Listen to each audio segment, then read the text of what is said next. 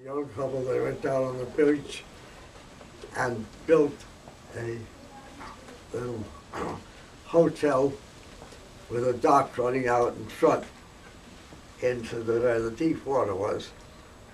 And they closed in, he did an addition out in front. And they had, the hotel had a dining room and a bar, a kitchen, a couple rooms upstairs and everything. And so they built a long dock leading out into deep water to the west, and that closed out this dining,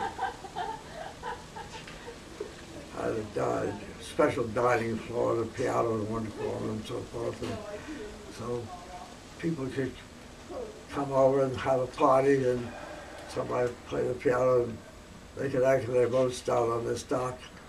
So in 1901, my grandfather, who was a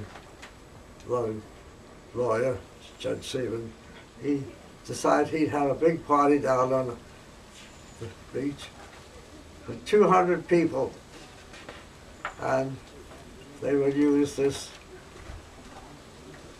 dance floor and so forth that was built out from the front of the house, or a big boarding house all the way down to.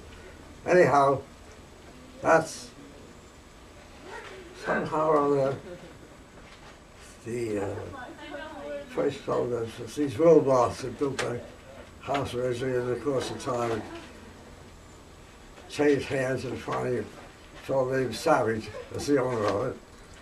And he had this dance floor with a railing around it so the kids wouldn't be running back and forth across it. And the piano up in one corner,